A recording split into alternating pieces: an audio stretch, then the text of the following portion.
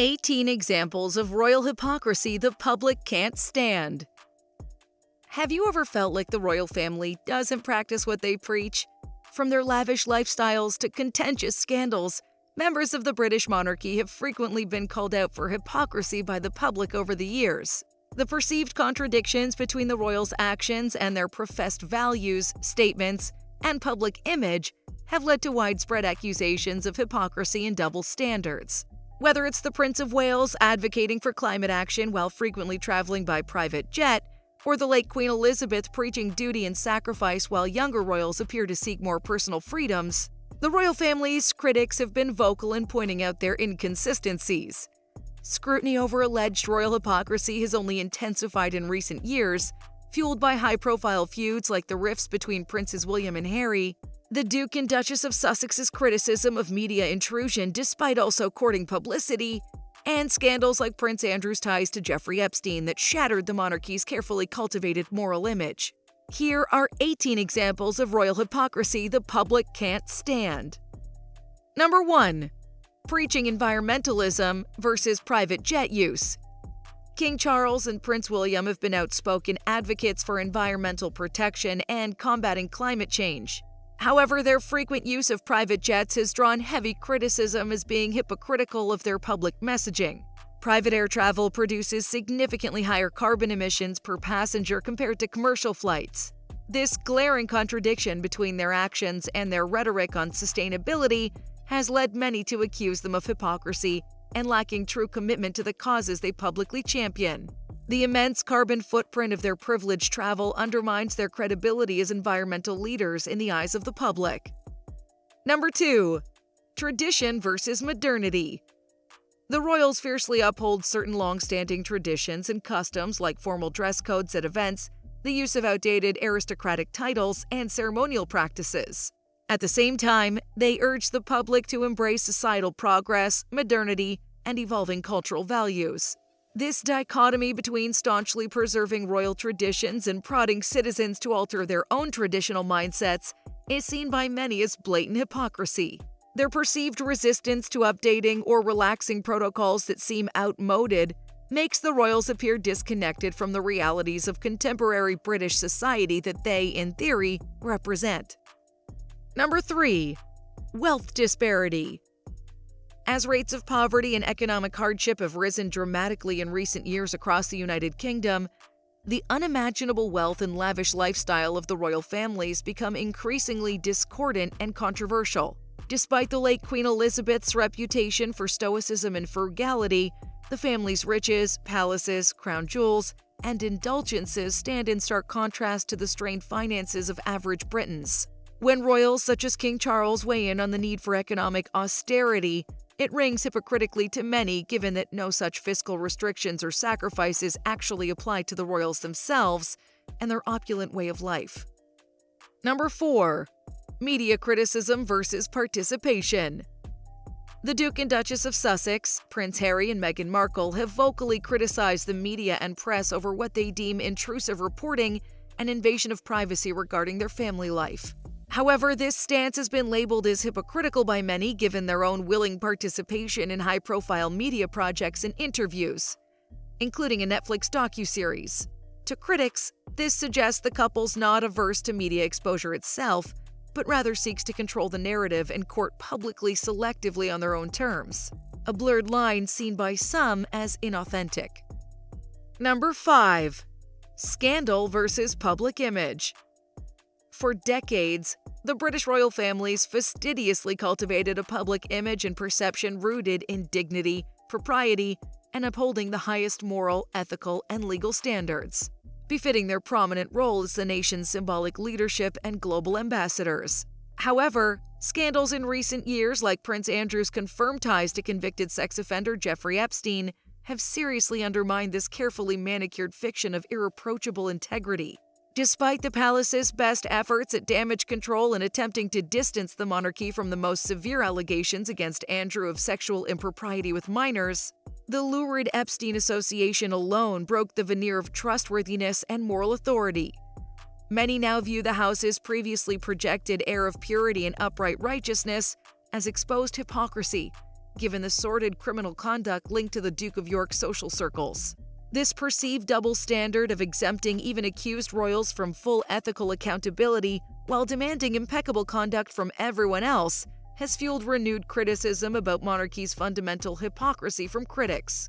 Others argue the very system that protects and elevates such figures embroiled in serial sexual misconduct allegations based solely on an archaic birthright is itself a grand hypocrisy worthy of rebuke. Number 6. Promoting mental health versus internal struggles. Members of the royal family, including King Charles and Prince William, have been outspoken advocates for mental health awareness and destigmatizing issues like depression, anxiety, and emotional struggles. However, critics point to the inherent hypocrisy in this public-facing advocacy when contrasted with the reality of the immense internal pressures, constraints, and lack of emotional expressiveness traditionally expected within the royal ranks. The enduring stiff upper lip mentality and projecting an image of stoicism at all times seems paradoxical to the mental health openness they publicly promote. This apparent double standard has led to accusations that their words on psychology ring hollow. Number 7. Duty versus personal happiness. For centuries, the royal families emphasized duty, sacrifice, and putting the institution above individual desires, a credo embodied by the late Queen Elizabeth's lifetime of service. However, this ethos of subsuming personal needs for the greater commitment has appeared hypocritical when contrasted with the modern actions of some younger royals. Prince Harry and Meghan's very public exit as working members of the firm, departing to pursue more independent and financially autonomous lives, exemplifies a seeming hypocrisy, the rejection of the very duty and restrictions the monarchy's long claimed to uphold. Number 8. Family unity versus behind the scenes. To the public eye, the royal family cultivates an image of unity, togetherness, and putting on a unified front as the preeminent face of the British monarchy. However, long-rumored feuds, most notably the rifts between Prince William and Harry, undermine this perceived familial solidarity, revealing it as merely a projection rather than reality. The well-publicized acrimony and divisions emerging from behind palace walls render the carefully crafted depiction of unwavering family harmony and brotherhood hypocritical according to many observers. Number 9. Political neutrality versus influence. By mandate, members of the royal family are constitutionally bound to remain politically neutral and avoid substantively weighing in on affairs of government, laws, and partisan matters. Yet critics argue their very existence, access to world leaders, symbolic gestures like clothing or jewelry choices, and private counsel to prime ministers inherently inject a degree of political influence and agenda-setting power. This alleged hypocrisy between professed neutrality and notable sway over the political realm has long been a source of scrutiny and skepticism from anti-monarchists and Republicans. Number 10. Charitable efforts versus source of wealth. The royals are collectively patrons of numerous charities, foundations, and philanthropic causes to which they lend their name, time, and donations. However, the line of hypocrisy is drawn by those who highlight the problematic genesis of the royal family's immense generational wealth, inextricably rooted in colonial exploitation, systemic oppression, and the usurpation of resources from subjugated populations around the world during the heyday of the British Empire. For critics, this creates ethical and moral tension over the notion of donating or supporting charities while benefiting from an ancestral fortune many deem to be fundamentally illegitimate. Number 11. Criticizing excess versus own spending. Throughout their public lives and official duties, certain members of the royal family have occasionally voiced critiques or expressed concerns about excessive materialism, consumerism, and ostentatious spending within modern society. These sentiments, often couched in ethical or environmental terms, carry an implicit moralizing judgment about frivolous expenditures and indulgent lifestyles. However, these royal rebukes of excess often ring hypocritically when contrasted with their own lavish political expenditures on luxury goods, clothing, travels, renovations of residences, and other extravagances subsidized by taxpayer funds. The immense outlays on non-essential indulgences seem to betray the very principles they preach. For example, When the Princess of Wales, Catherine, laments overconsumption and unsustainable retail habits, it prompts criticism as tone-deaf hypocrisy given her own massively expensive clothing budget and exorbitantly priced interior redecorating tastes exposed over the years. Royal commentators have estimated Catherine's expenditures on designer wardrobes alone top £600,000 annually. Similarly, when King Charles decrees capitalistic greed, it rings hollow given the reported £5 million plus spent updating just one of his royal residences, Buckingham Palace. Many see a disheartening lack of awareness or accountability in willfully squandering unfathomable sums on cosmetic upgrades, while simultaneously condemning excessive consumption as ethically dubious. This chasm between the royals' exposed principles and their actual opulent lifestyles, enabled entirely by lavish sovereign grants from public coffers, is seen by critics as the most damning hypocrisy of all. For families of more modest means struggling with austerity, its very personification of unchecked privilege appears brazenly out of touch and devoid of personal sacrifice to match their moralizing words. Number 12. The firm mentality versus individuality. The royals have long stressed the paramount importance of the institutional monarchy, referring to the family as the firm and emphasizing putting its priorities and traditional protocol first. This mindset of subsuming individual identities to the collective dogma is seen by some as outmoded and hypocritical when contrasted with younger royals like Prince Harry and his wife Meghan, overtly expressing desires for more autonomy, progressive perspectives, and shedding certain outdated constraints. Their very public rejection of some customary strictures could be viewed as hypocritical to the steadfast party line about loyalty to the firm above all else. Number 13. Colonial past versus Commonwealth relationships.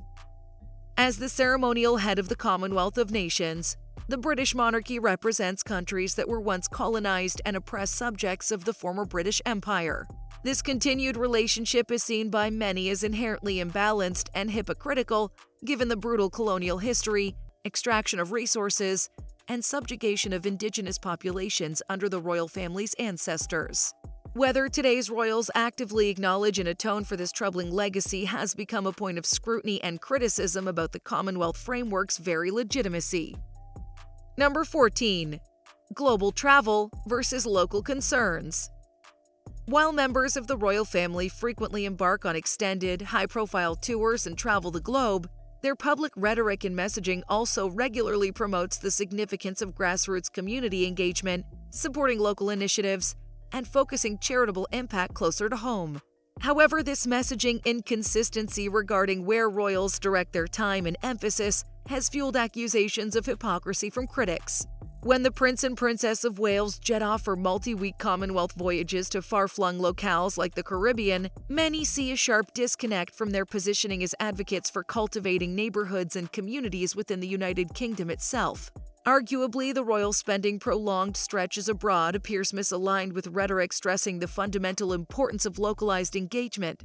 Beyond just the opportunity cost of where royals dedicate their in-person attention, their excessive global air travel also directly contradicts frequently espoused environmental mantras and commitments to sustainability.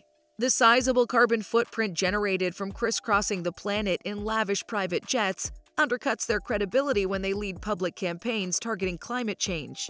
So when royals ostensibly preach the principles of community building, grassroots charity, and emission reducing through green initiatives, their perpetual globetrotting and royal tour schedules smack of facilitating hypocrisy through mixed messages and contradictory actions.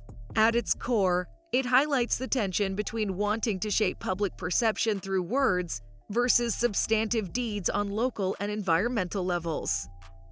Number 15. Criticism of family outsiders.